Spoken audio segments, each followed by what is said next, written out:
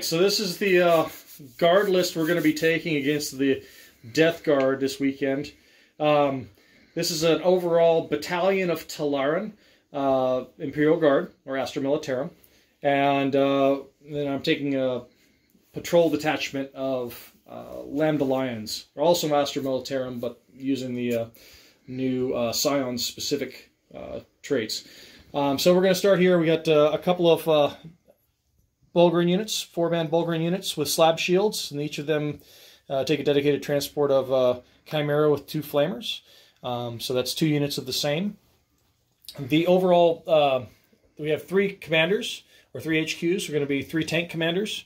2 of them are running the Demolisher Cannons, Plasma Side Sponsons, and Las Cannon Nose.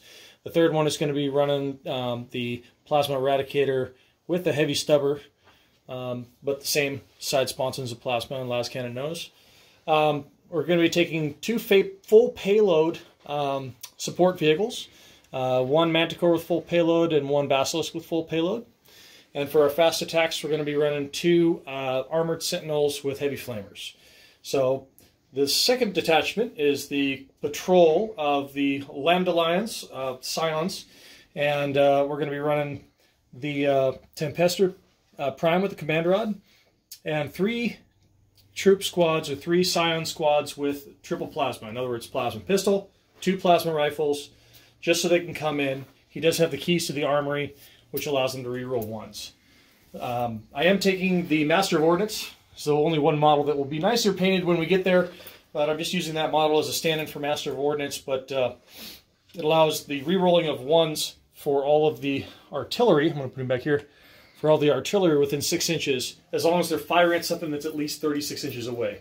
It's not great, but he also has the ability to call down the rain once per game, off-board bombardment. So I hope that's enough guns to deal with. Oh, the troops. I didn't go over the troops. So there are 3 troops of the Talaran squads, 10-man guardsman squads, 1 Melta in each squad. Nothing fancy. They're just there for meat shields and objective holding. But, yeah, that's the list, and this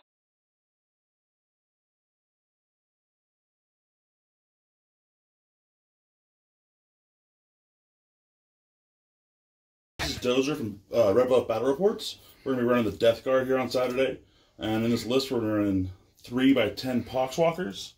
We've got 7 Plague Marines popping out of a Rhino. Then we got Typhus up front here with his 3 Death Shroud Terminators.